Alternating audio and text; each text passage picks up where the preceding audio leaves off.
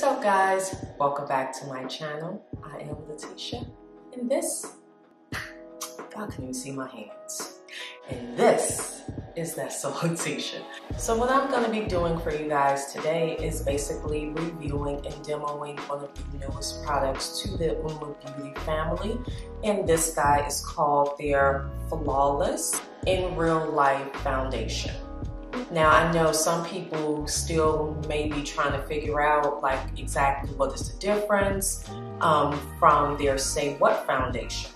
So I'm glad you asked. So I just have a few differences as well as a few similarities, and then we'll jump right into the demoing.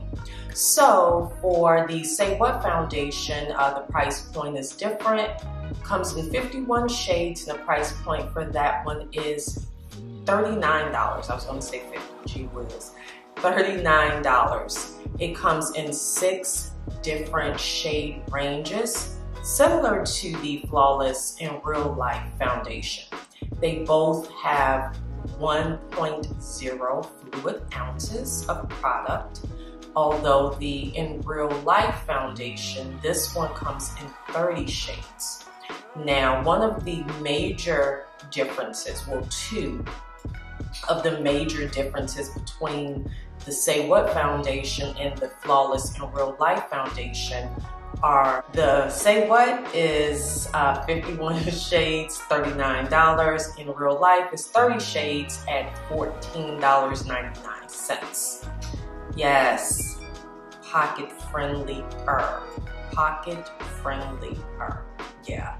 And honestly, outside of like all of the hoopla in regards to like the price points or the shade ranges, the ingredients. So for the Flawless in Real Life foundation, Sharon, who is the founder of Uoma Beauty, she wanted to be a little bit more clean in regards to the ingredients that she provided or offered in her foundation. So the In Real Life foundation, this one is actually marketed, and I'm just reading the information from the back of the product itself. It's marketed more or less as a makeup skincare hybrid. It is infused with vitamin C plus 100% natural marine extract. That helps to combat the sebum in your skin, which, you know, kind of produces oil, so your makeup doesn't last as long, or you're continuously having to touch it up. Well, the 100% natural marine extract actually helps to combat that. So thus giving you more of a natural, radiant, but not oily complexion when you wear this product. And it's also marketed as a skin perfecting balm. So when I hear the word balm, it immediately takes me away from the traditional medium to heavy or medium to full coverage foundations, and it takes me into the mindset of a skin tint or a skin moisturizer. So I'm thinking that this is Uoma Beauty's contribution to the newest wave of skin products out there, which have started somewhat to move away, at least for this season, has started to move away from your traditional foundations, you know, which can kind of be heavy depending on, you know, your preference. A little bit too full coverage, and it seems like this season we're gearing towards skin, so being as flawless but naturally flawless and not so full glam. Regarding the application process, it's somewhat similar to their traditional or their original Say What foundation. They basically say to shake well before use. And the reason for that is because sometimes in shipping, you know, the product can begin to settle and separate, as well as Uoma Beauty. If this one is anything like their Say What in terms of texture or consistency, it tends to be thin, and I prefer it thin because it gives you more of a flawless, natural complexion as opposed to, as I just stated, it being full coverage where it kind of, you know, sometimes tends to cover your pores or tends to begin to have like crease lines and things like that the longer that you wear it. So yeah, this one is more of a thinner formula. So it says to shake well before use and apply onto clean skin. For the best results, use a buffing brush or sponge for application and then blend for a stunning, velvety, skin-like matte finish. Or use fingers for sheer coverage. It says for sheer to medium coverage, to apply sparsely. For medium to full coverage, apply generously. For full to extreme coverage, apply multiple layers.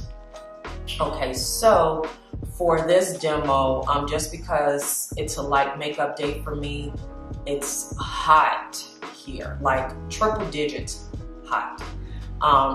A little too hot to get glammed up and wear a ton of makeup. So this product is right on time for me because I can put a very thin layer, a little setting powder, and go on about my day.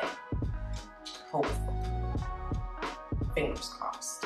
So off camera, what I did, I already applied my skincare products. I will put a small list of the things that I use to prep my skin in the description box below.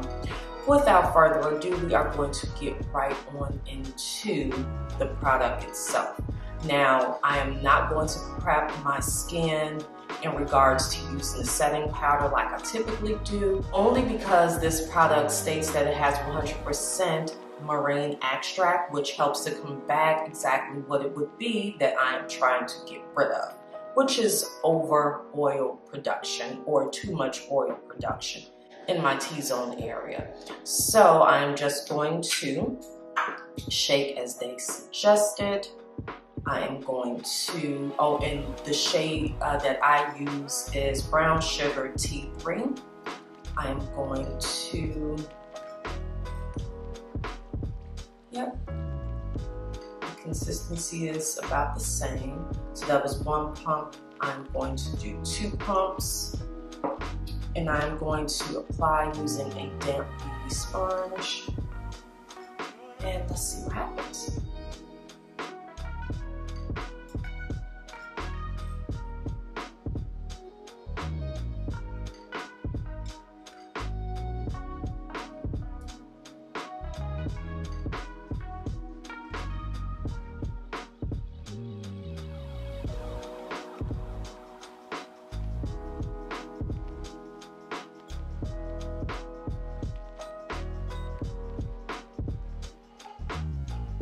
This is giving me skin tint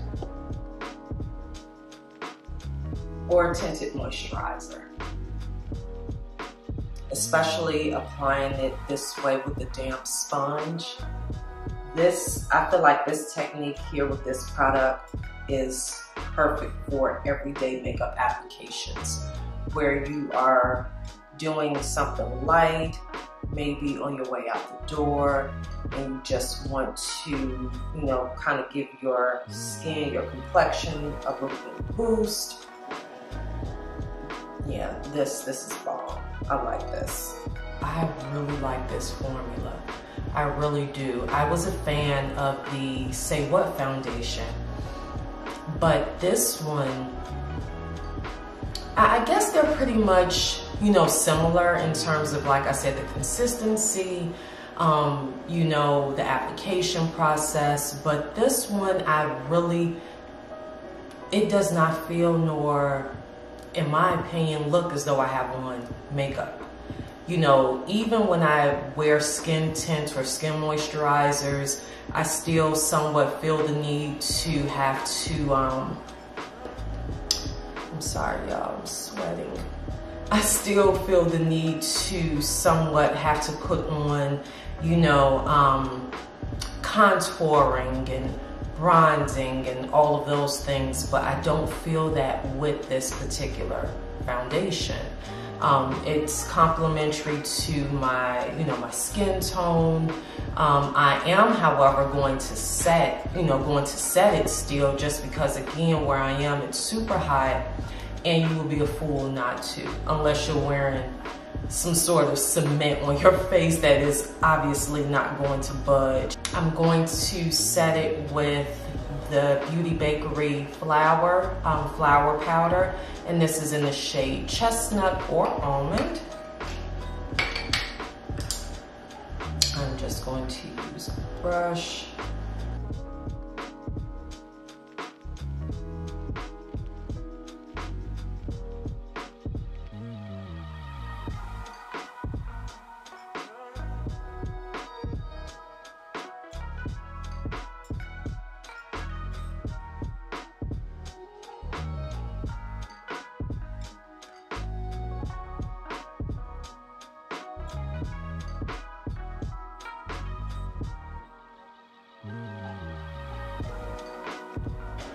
And I am going to use a tad bit of bronzer and blush. And I'm going to use both of those from the Anastasia Beverly Hills Face Palette. This one is in Tropical Getaway. And if you need a reminder of how the products look, bronzer, highlight, blush. I'm going to apply a little bit of the bronzer using a Colored Rain blush slash bronzer brush.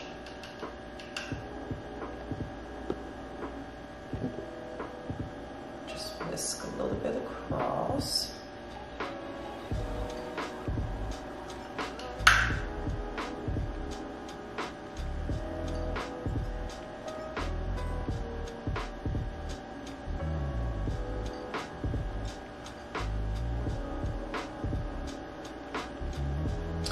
And the blush, just this guy here. I'm going to use my Eco Tools blush brush.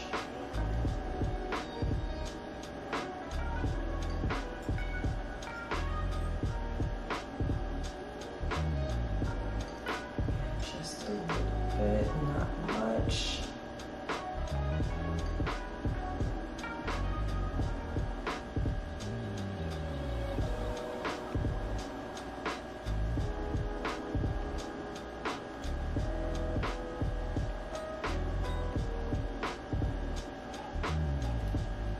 For shadow, I will be using the Chocolate Brown palette by Huda Beauty. There is no eyeshadow primer for this one, just a really light eye I'm gonna do. And I'm going to be using a Morphe eyeshadow brush. This is their M504. I am going to, let's go with this guy here. This one, I'm going to put that pretty much all over.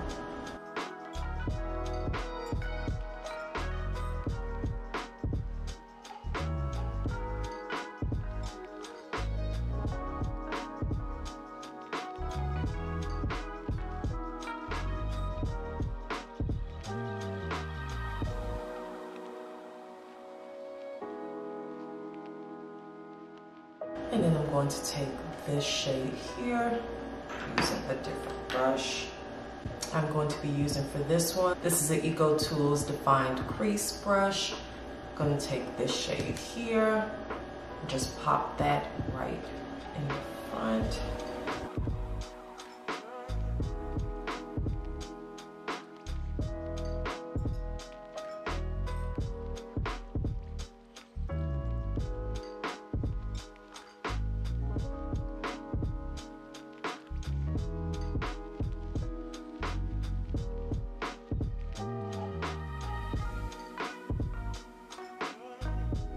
And for this look, no lashes.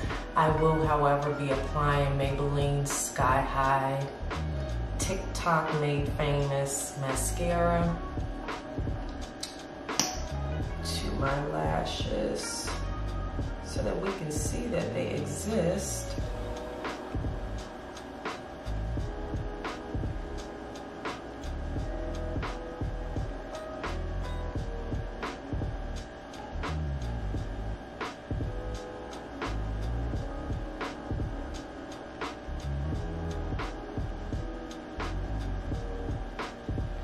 For our lips, I'm going to first use NYX Cosmetics Suede Lip Liner, and this is in the shade Vintage.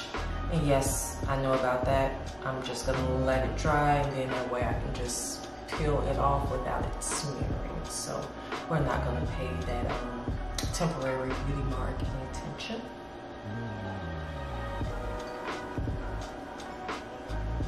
And on top of the lip liner, I will be applying by Origins. This is their Blooming Bold Nectarlicious lipstick. This is what it looks like.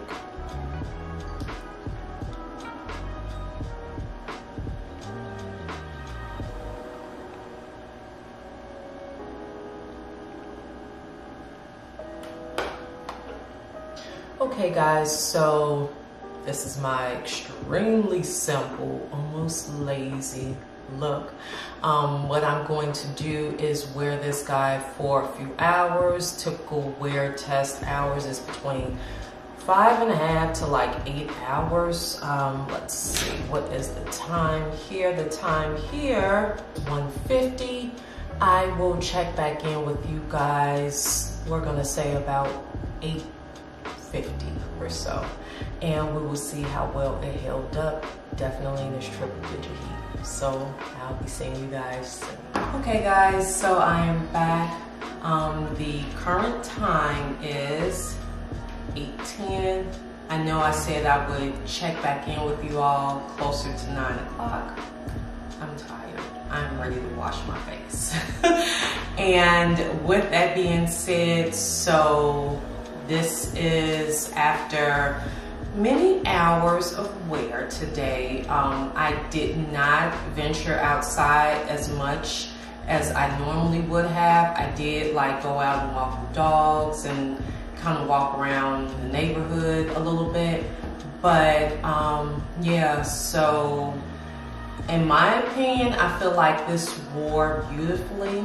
I know I do have a little bit of shine that is up in the T-zone area, which is always after wearing makeup for a extended amount of time, is to be expected.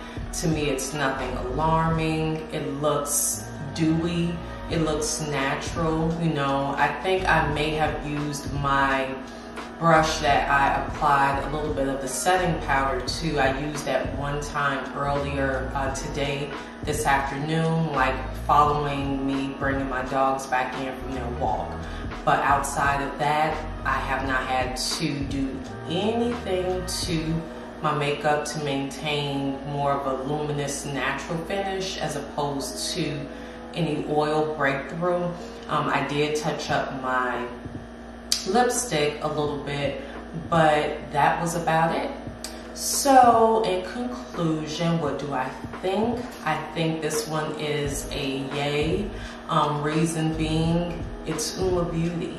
She always brings out amazing products, as well as now, you know, with it being more clean ingredients, being more sustainable, as well as that hybrid skincare to makeup, I feel like this is honestly a great product. It's marketed more as a balm, so you know it's easier for people to absorb and use as opposed to those who are not necessarily as familiar with makeup, or they tend to shy away from foundation. This, as you guys saw earlier, it took really no effort for me to apply it, just 2 small squirts to a wet beauty sponge, and I was able to take care of my entire face. Gave me a natural finish, one that I didn't feel obligated to do all the contouring and concealing with. Still looked like my natural skin. So yeah, definitely a yay for this one. And that is all I have for you great people out there this now evening. As always, thank you so much for watching. Thank you for interacting with my content. And I will definitely leave a entire list of products used in the description box below. So feel free to like, chat, comment, share, offer suggestions, critique. I'm here for it all. But until we meet again, you guys know what to do. And as always, we shall chat again soon.